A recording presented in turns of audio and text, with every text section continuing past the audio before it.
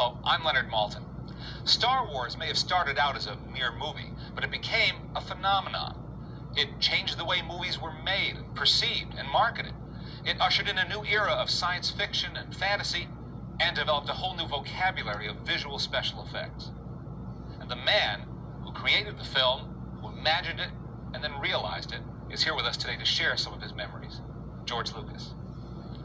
George, if I asked you to sum up your feelings today, looking back at the whole Star Wars experience, if I asked you to sum that up in one word, what word first comes to mind?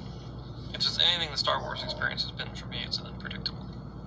You know, not only in the making of the movies and in creating the stories in the first place, which is the fun of it, is because you don't know where it's going to go, and the making of them were a huge adventure.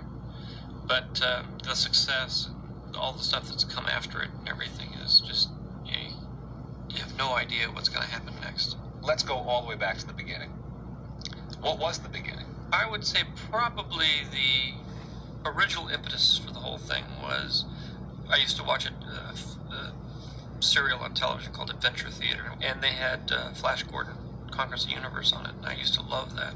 So I went off and wrote my own space opera, and developed the story and took it to United Artists that had the first rights to it. They said no, they didn't want it, and I took it to Universal because I just finished American Graffiti, and they said no, they didn't want it. And finally took it to 20th Century Fox, and Alan Ladd Jr. said, I'm interested. He said, I don't understand this, but I loved American Graffiti, and whatever you do is okay with me, because otherwise I don't think it would have ever gotten done, because it was crazy. You know, spaceships and Wookiees and robots, and it was just unlike anything that had ever been seen before. Tell me about that first script. Now, did you try to tell the whole story in one script? Well, at that point, it wasn't the whole story. I wrote a script, and the script was very ambitious.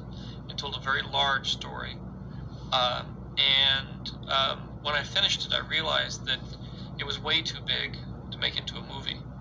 So I took the first part of it, sort of the first act, and I said, I'll make the movie about this.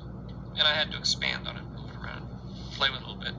But I basically then focused on that as being the film. And I said, someday, if I ever get a chance, maybe I'll make these other things, the rest of it, the other two-thirds, into a movie. But right now, that's just going to have to go on the shelf, and I'll leave it there. And so that's really how the first project came to pass. The other part of it is in order to write that first script, I had to write a backstory about where Darth Vader came from, how the kids evolved, his wife, how Ben related to all that, how the Emperor came to power. And that ended up being the basis for the projects that I'm working on now. You have a go-ahead on the script. You're revising it as you're preparing now to shoot the movie. How do you begin to prepare to shoot this movie? I went around and there were no departments at the studios, no one to do this. So I had to sort of build up from scratch my own special effects company in the process of starting this whole thing. How do you find people? How do you find the right people to do that kind of thing and to invent things, which is what they had to do? Yeah, there was a small group of people that had done special effects. Some guys had worked in commercials doing the Pillsbury Doughboy and this, so there was maybe a few dozen people in Hollywood that actually had some experience. They were mostly college students. They're mostly very young. I think the average age of ILM when it started was like 24. It's the average age, and so there are a lot of kids that were like 19, 20 years old.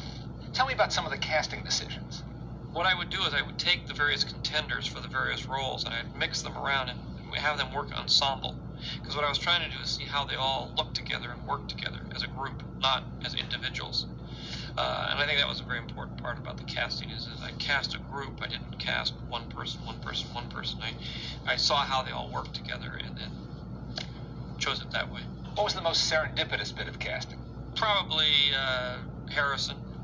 Fred Roos, who was helping with my casting, was a good friend of Harrison's, and so he had him. He was a carpenter, and he sort of had him. He'd been an actor, and he'd been under contract, and he was working as a carpenter, fixing their offices up. And as I was casting everybody, we said, well, we'll start doing these tests. And I said, well, we're short one Han Solo. I've only found 4. I need 5 because I have 5 of everything else. And so I just said, well, Harrison, do you want to do this? You want to stand and sort of read some parts against these other parts so we can get through this thing? And he said, yeah, and he started reading them. He read them better than anybody else did. What was the toughest part of making Star Wars? Well, there was a lot of drama through the whole thing. It was a very tough film to make. It was a fairly low-budget film. You know, it was a $10 million movie at a time when most movies were, the big-time movies were $20, $30 million. How much of that went to effects? Well, $2 million went to effects. There weren't very many effects. And I think the toughest part was when I finished shooting. I came back to the United States. I had no editor. I had to reassemble the entire movie. It would have been cut, start from scratch.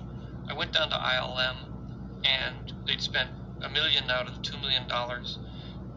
We were about 5 months away from release of the movie, and they didn't have any shots done. And I was panicked because I had nothing. I had no movie. I had no effects. I had a big mess on my hands. When did you know it was working, that it was turning into a phenomenon with the public? It wasn't really until it came out and started, was in the theaters. I was still, even the day it came out, and Laddie called me and said, it's a hit, you know, the first 3 performances sold out, it's going to be giant. I said, look, all science fiction films do well in the first week. Wait until the 3rd week, and then let's see what happens. So I was always the pessimist. I'm sure you know how much Star Wars means to so many, many people around the world. We all appreciate you sharing your memories with us today, George.